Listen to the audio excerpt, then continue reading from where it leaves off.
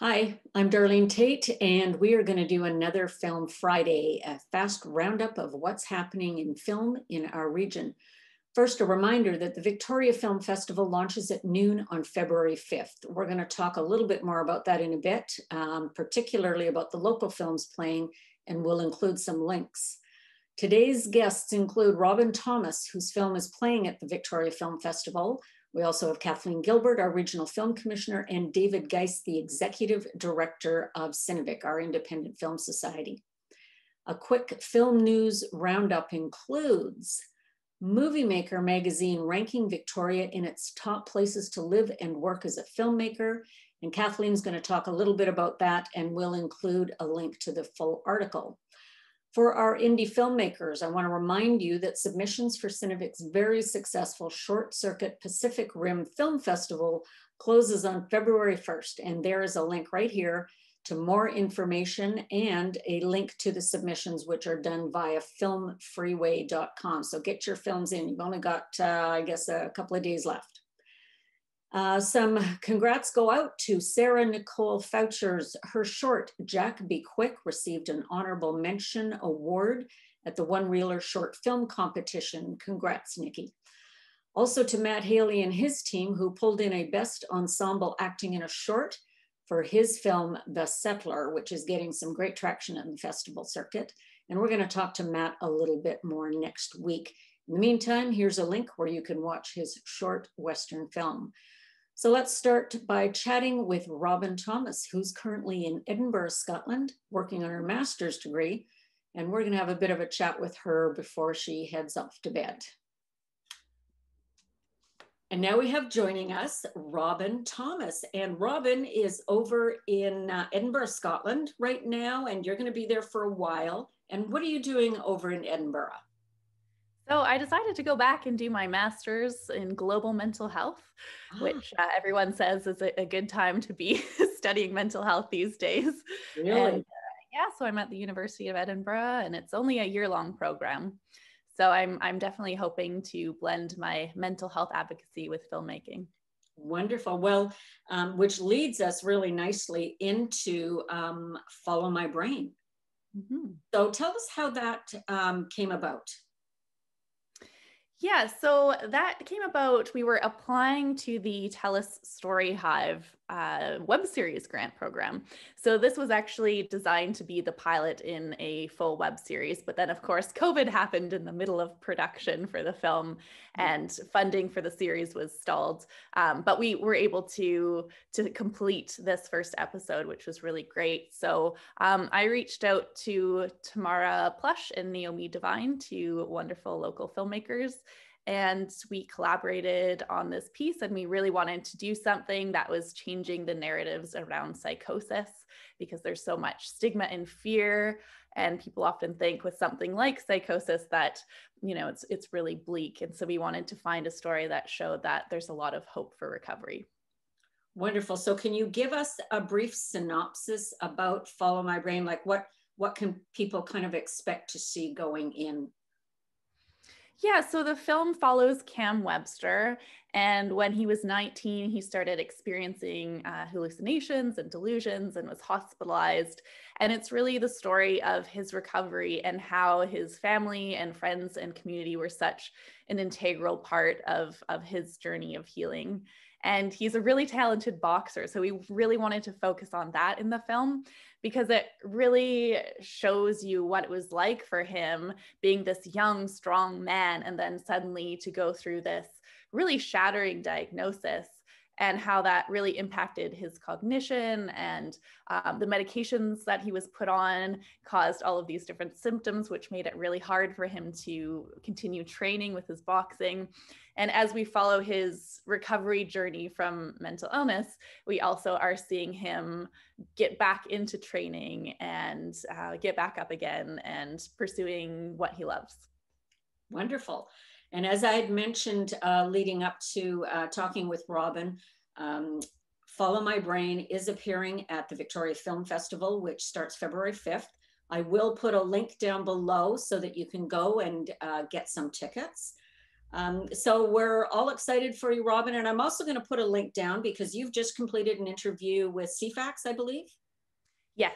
Okay, so with CFAX, so I will, if I can get the link to that, I will also post it below. So for those of you that would like to hear a little bit more about Robyn and this particular film that is coming up to the film festival, you can follow that link. So hopefully we'll get that. And it's, you must be ready to put your feet up and have a glass of wine or cup of tea or something.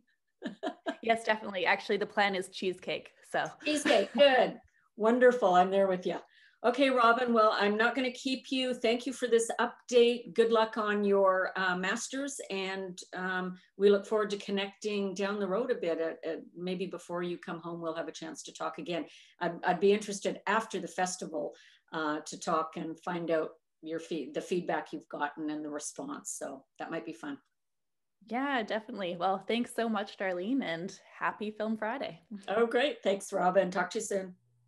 As I mentioned earlier, we have invited Kathleen Gilbert back, hopefully as a regular guest, so we can get a bit of a roundup on what's happening in film in the region. So welcome, Kathleen. Hi. Hi, I know you've got a busy day, so I'm not going to keep you long, but what can you tell us about what's going on in the region related to film?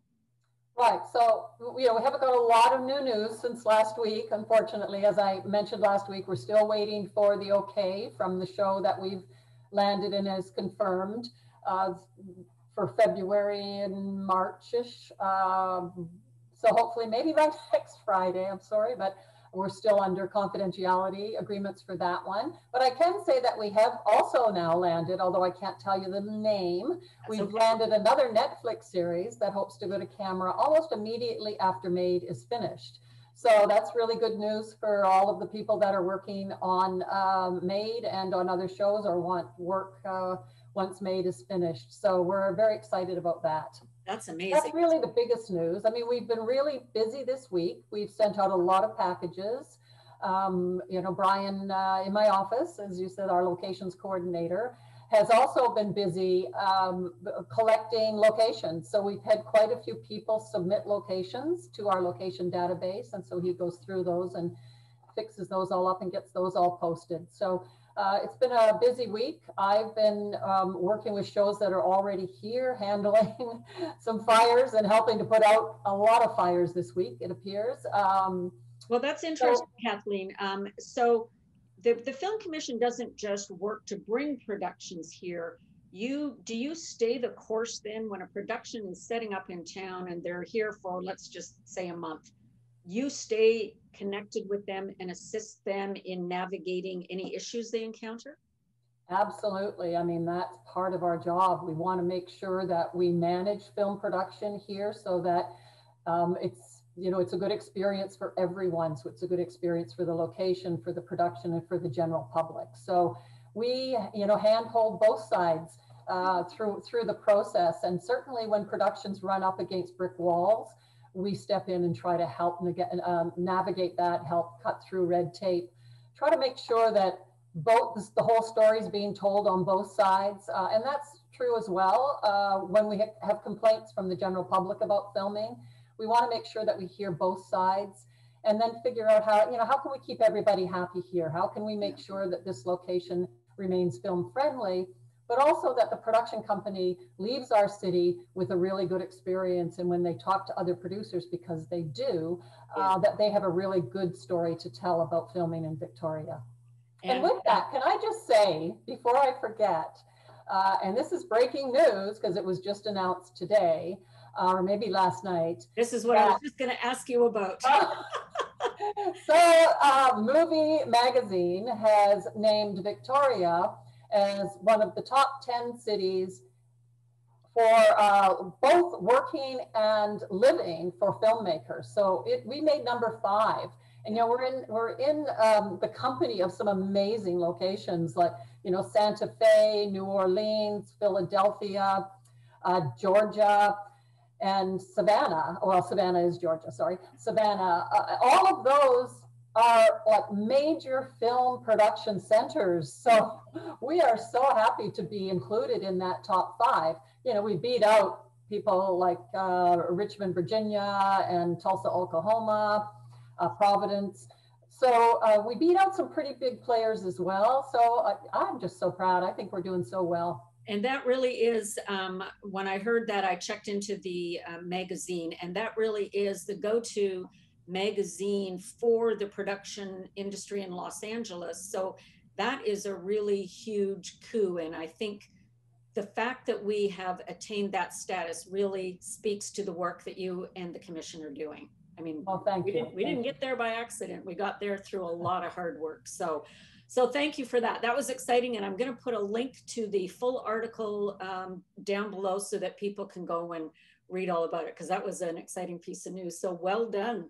Yeah, hopefully not only will that attract more shows here, but maybe some more producers. Yes, exactly. Yeah. All right, Kathleen, we won't keep you. I know you've got some other things on your plate today, and I'm also going to look for, I think you did a recent interview with, was it Czech or CTV? CTV. CTV. I will find the link to that, and if I can, I will post it down below as well so people can watch that. So thank you again for joining us, and enjoy the rest of your day. Hey, yes, you too. Bye-bye. Kathleen, bye-bye. And next up is David Geiss, and most of you in our local film community will be very familiar with David, who is the executive director of Cinevic, the Independent Film Society. So David, welcome, and thank you for joining us. No problem. Thanks for having me. And we were hoping that you could give us a bit of a rundown on what's happening in the indie world in our region. Well, we're kicking off the year here with some Cinevic members screening at the Victoria Film Festival, which is kind of the biggest thing going on in our world right now. I guess the Victoria Film Festival has, you know, all kinds of films, but they even got some local indie selections, which is great. The production side is a bit of a lull at the moment in the winter, but for screenings, we've got members Tara-Lee Novak, director of the film Sombrio Surf, Robyn Thomas, director of Follow My Brain with Cam Webster, Connor Gaston, a longtime Cinevic member, director of his newest film Ohrwurm, I think I'm saying that correctly, or Earwig, yeah. And our own Short Circuit Film Festival alumni, Steve Sweetfelt, with his short film Finding the Balance. So there's sort of like Cinevic members and a Film Festival alumni screening at Victoria Film Festival. Not in the shorts program, but I should also mention his first feature film, Arnold Lim, director of All in Madonna, also produced by Anna Delera and writer Susie Winters, all of them Cinevic members. We're proud to have them screening. So yes. Great lineup. Go to victoriafilmfestival.com. You've probably said that a few times this week. I have, and I'm going to have the link put in down below so people can go head off and buy some tickets and support our local film. Awesome. Yes, go check out the films. There's quite a few local folks this year. Anything coming up that you're able to mention or tell us about? Yeah, so we do, like I mentioned, there's a bit of a lull, I think, in production right now. It's just kind of winter and people are still trying to see how this pandemic plays out. But on the production side of things right now, it's starting to pick up, I guess, going into February with a couple of our members. Octavian Call will be shooting his short film Wormies, making my skin crawl just thinking about it. And Sarah Nicole Faucher will be filming her short film The Test. Mm-hmm. And then heading into March, the 2020 Cinespark winner from last year, Anne-Marie Hack, heads into production with her film Wishing Fall. That's coming up in March. Great. And just to give a quick shout out to our members, I guess, who were brave enough, you know, just looking backwards a little bit, brave enough and safe enough to forge ahead with productions over the past few months. Joyce Klein wrapped her film Cancelled Stamp a couple months ago. Yeah. And Lucas Hanelak is finishing up his first short film since moving to Canada last year called Empty Spaces. So yeah, kudos to a few of our members who have shot their films during the pandemic and over the winter. And I know a little bit about those two films, and all I can say is those are going to be really ones to look out for. They're such fascinating storylines, great production value. So I think we're all really looking forward to both Lucas's and Joyce's films, and Octavian's. Yes, exactly. So there's the production side of things. I guess watch for those coming up in the next year or so. Yep. For Cinevic, we've got our own kind of workshops, events coming up. Related to the Victoria Film Festival, we're hosting one of the BYOP, otherwise known as Bring Your Own Popcorn, film discussions for VFF. Ours is Wednesday, February 10th at 6 p.m. with all those local filmmakers and Cinevic members I just mentioned earlier. It's free to attend, but it is limited capacity. So if you want to RSVP to that, do that quickly. And now, David, is that on social media, or can you give me a link that I can post for people on here to click to? I can send you the link. If you do follow, victoriafilmfestival.com, you follow into the sort of, not the films, but the events link. Okay. It's got a whole bunch of those BYOP discussions that they're doing. Okay, sure, I can find filmmakers. So we're thrilled to continue sort of our tradition now, which is hosting a reception for local filmmakers at VFF. Even if it's sort of over the airwaves this year, we'll still have a bit of a social time. Great. And just for our own Cinevic events, I should mention, Screenwriting Support Group is a monthly meetup that's free to attend. The next one's coming up Thursday, February 4th, next week. And Yappy Hour, we actually just had one for January already, but the next one coming up is February 24th. So check our website for those. Have you got a host for that one yet? I know that you generally, that Cinevic generally does, and I'm just curious if one's been named yet for that one. We don't have one yet for the end of February, but we will find one and post that as soon as we confirm someone. Great, those are always fun to attend. Yeah. Yeah. Good. That's about it for Cinevic now. We're going to have some workshops in the spring, but nothing quite ready to announce just yet. Okay, well, we'll have you back on again. I think Sure people thing. are just really interested in what's happening in film in general, and because the indie and studio productions seem to be kind of two different worlds, it's good, I think, to have everybody together and just say what's happening so that we have an overview of film in the region. So we'll have you back on, and you can talk about things like that are coming up for Cinevic, and more screenings and productions, hopefully. So Awesome. yay. Yep. It's ramping up. Okay, David, thanks for coming on. Thanks for having me. Okay, talk to you soon. Well, there you have it. And it was a bit longer than I had anticipated, but we do have the Victoria Film Festival launching on the 5th. So with that coming into play, I wanted to make sure we gave enough attention to some of our local filmmakers who are screening at that festival. So perhaps once the festival is over, we can take this down to hopefully just 5 minutes. But in the interim, I wanted to make sure you didn't miss anything about what's going on in local film.